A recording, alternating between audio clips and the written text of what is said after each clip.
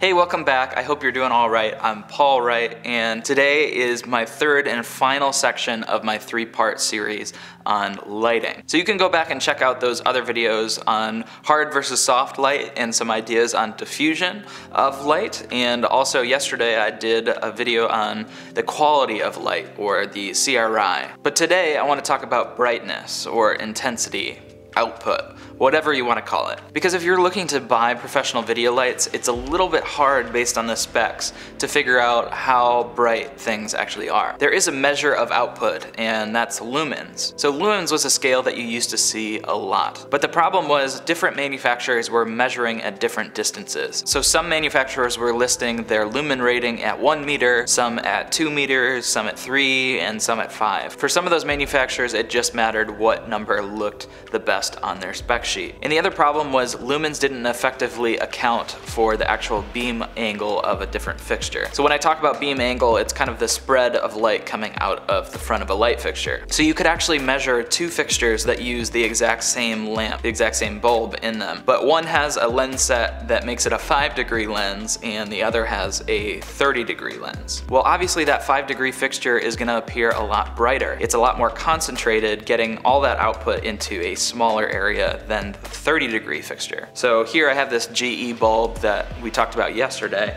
and right on the bulb it's listed as 570 lumens. What does that even mean? It's pretty tough nowadays with all of these different kinds of light bulbs in the light bulb section of your store to actually know how bright things are compared to each other. When we had old incandescent style lamps, you could estimate based on wattage. And we all kind of knew what a 100-watt light bulb looked like and a 60-watt light bulb. So much so that when you go to buy LED bulbs, they actually have 60-watt equivalent LED light bulbs. But still, that kind of wattage system is not a standard, and it's probably not something that we can actually reference when we're talking about the actual output of our lighting. For a lot of professional video lights, they might boast that it has 150 watts and it's an LED source, or it's 300 watts. Well, as nice as that sounds for marketing purposes, that doesn't necessarily equal extra output. And we're seeing this a lot now with manufacturers who are revamping old designs of their lights with new LED chips. All of a sudden they use the same amount of power or a little bit less, so they're the same amount of watts, but you're getting way more brightness. So if lumens isn't a good system and wattage is also not a good system, how do we actually measure accurately light and compare one light to another? Enter the Lux Rating System. Now, Lux actually does account for the actual area that's being covered by that lighting fixture.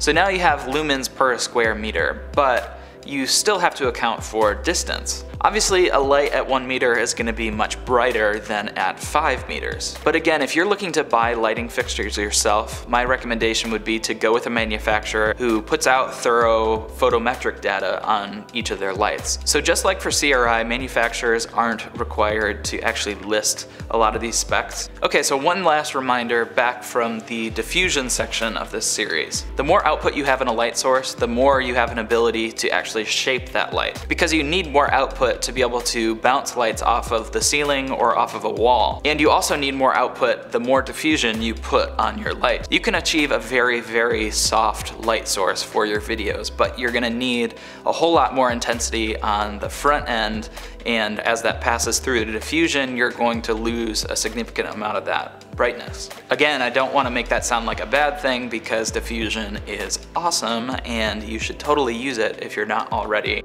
It really helps make your videos look a whole lot more professional. Alright, that's it for output. Thanks so much for watching this series on lighting. I hope it was educational to you, and if it was, you can hit that thumbs up button down below. If it's not, or you're confused about anything, you've got questions, please let me know in the comments section below. I'd love to cover those on future videos, and you can subscribe to the channel if you want. Alright, thanks so much for watching. I will see you again tomorrow for another video.